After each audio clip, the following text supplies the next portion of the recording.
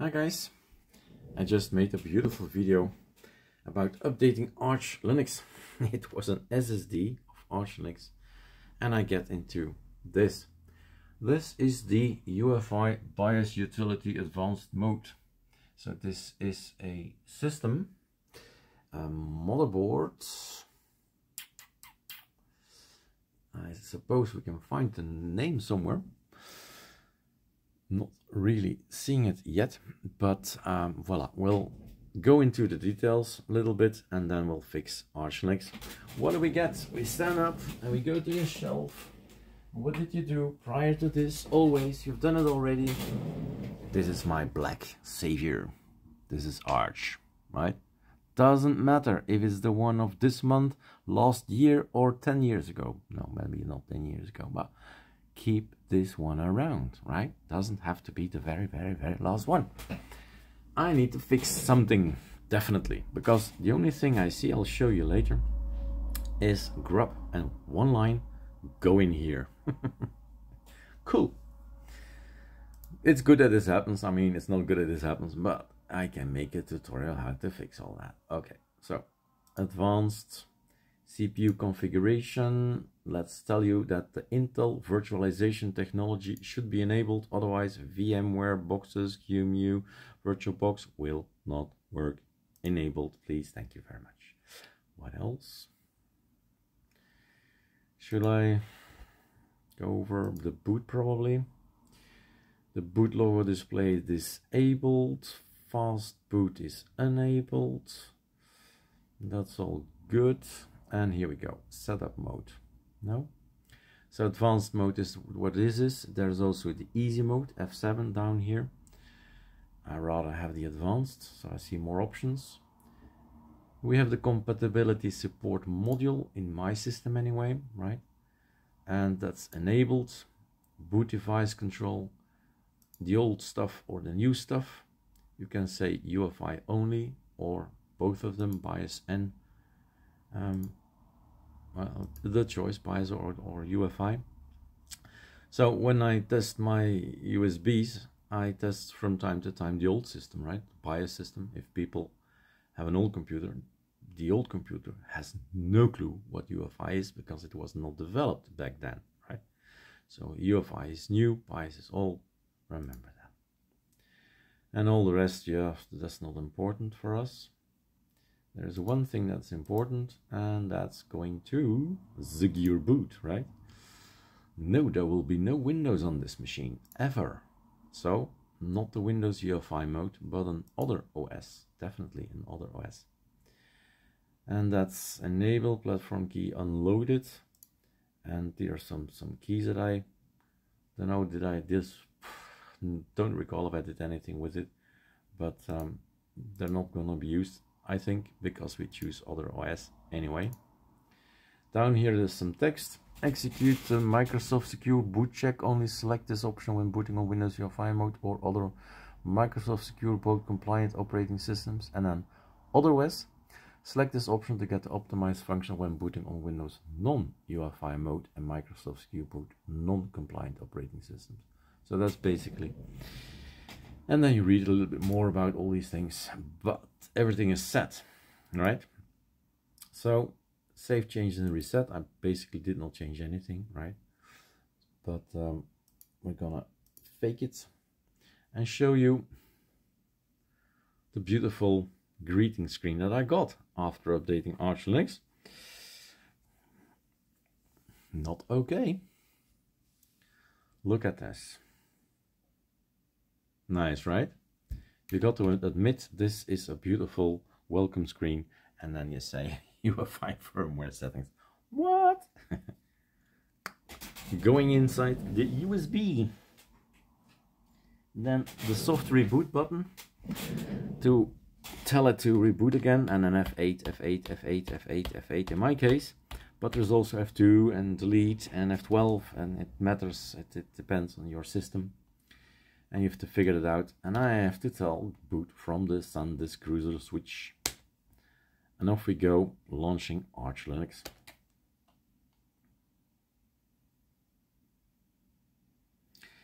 There are, I think, at least between 5, 7, 8 videos about arch-chroot. The main thing to remember is you can fix any Arch Linux system with arch-chroot. Yes, I used to install a new system when this happened, right? But what if you watch some videos, get the knowledge of arch-chroot, and you don't have to change anything? Your system is back up and running after a while, right? So the thing is, what I'm trying to tell you guys is stop distro hopping, right? Start learning. You can distro hop all you want from in the Arch department. That's okay. That's all Arch. But learn in depth about an operating system. Sit down and get it done, basically. So alias block. Let's put you here. Maybe you see a little bit better like that. Probably will, right? So I have to look at the partitions. So it's a pizza, a big pizza. It's called SDA, and I sliced it in 3 pieces. So I read it with you. I don't know these things by head. Is that the expression? Out of memory. I don't know it. Huh? So SDA1 is too small. It's a megabyte. So that's gonna be the UEFI. 14 gigabyte. That's also small. So that's gonna be swap.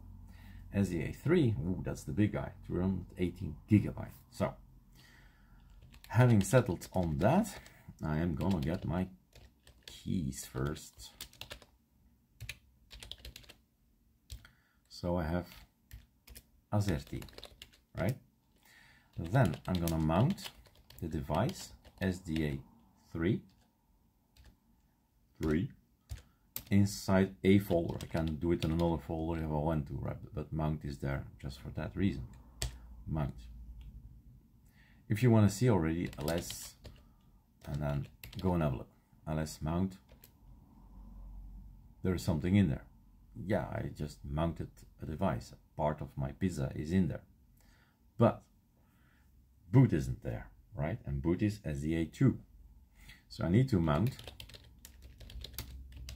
the device SDA2 inside mount Eric, and in there will be boot, right? And EFI.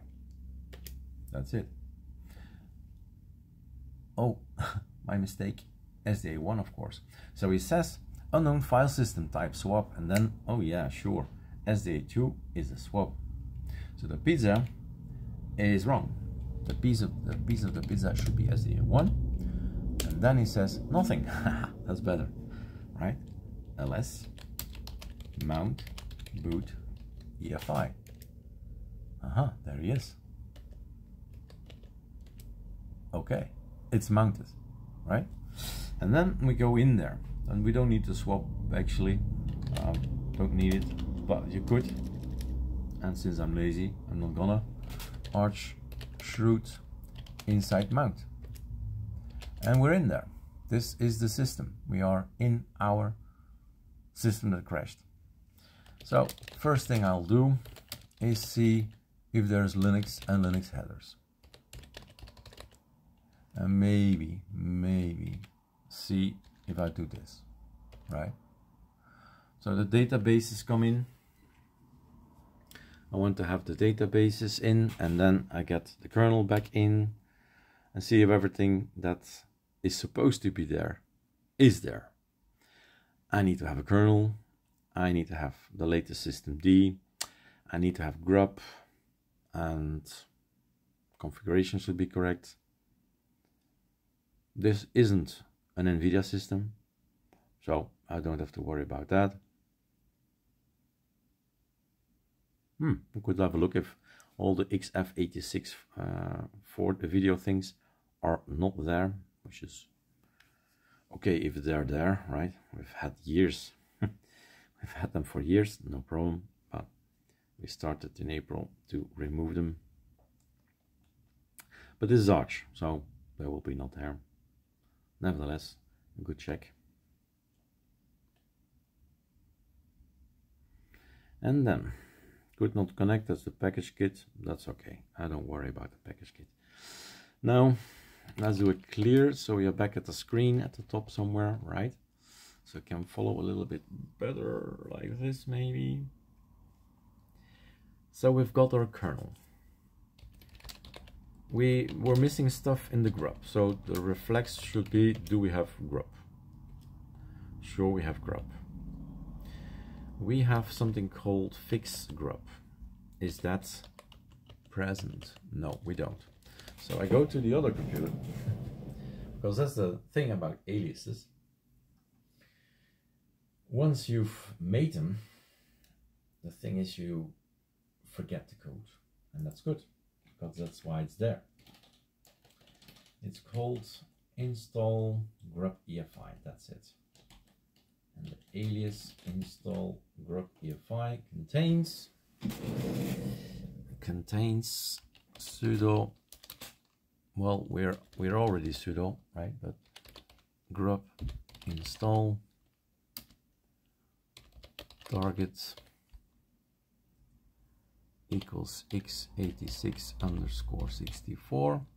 Is that correct? Yes. EFI. So grub-install target x86_64. Okay. And where should we put it? In the efi-directory. And I tell where it is. Boot EFI. Check. Check. Now typos.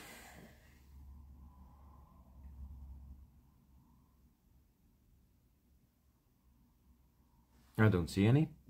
So enter. And then we do an update grub, but do we have it on this Arch installation? Grub. Okay. So our alias update grub is basically this: make grub-mkconfig and then -o, that's a 0, Eric, -o boot, and then no capital. Where are my fonts? Where are the big caps lock? The tripod isn't standing in front of me between my hands. It's difficult to read. Grub, and then grub.cfg,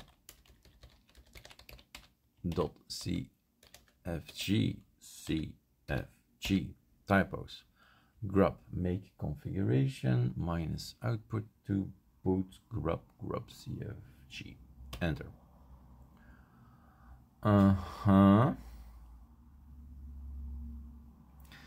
Give me the list of boot, and we see kernels in there. Maybe you don't see it, so let's go up again.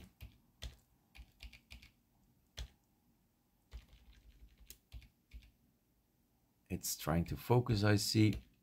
Now maybe you'll see it, right? So that's the boot thing. It has something in there. We have installed. So what we do, Linux kernel, did not do systemd yet, not that it's needed, but that's something you might consider as well. So you go back, I actually never done that, systemd,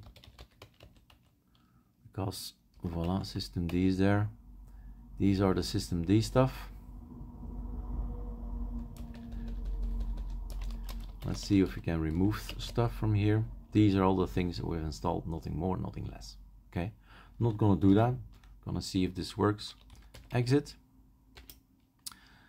So we're out of the arch-chroot environment, so we can do a sudo reboot. We have to type it because we're on Arch, not SR. And hopefully everything is fixed. If not, guys, clean install, 15 minutes later, you have got a new system, right? It's that easy. If it's still too tricky, too difficult, and this is an X4, not a ButterFS, right? So it is what it is, and gradually over time you'll get more knowledge. So be patient with yourself and watch videos from time to time. Anyway, I hope I've got my Arch back. So this is my greeting screen, and this is KDE. There she is again, and I can add this to the list of videos because I had a video, right? I created the video about updating. So home, in here, I suppose somewhere I have to see if I got the video, and otherwise it will be without any video. But that's for another moment to test out there. And look at that. On my other screen I have two screens. Welcome to KDE Plasma. So a new version, I suppose. Page 1, 2. Powerful when needed. You have to admire the complexity and it's complete, right? The feeling is with all these settings, you can do anything. That's how it feels. Anyway, to me. Right? Enjoy Arch Linux and any Arch Linux based operating system out there.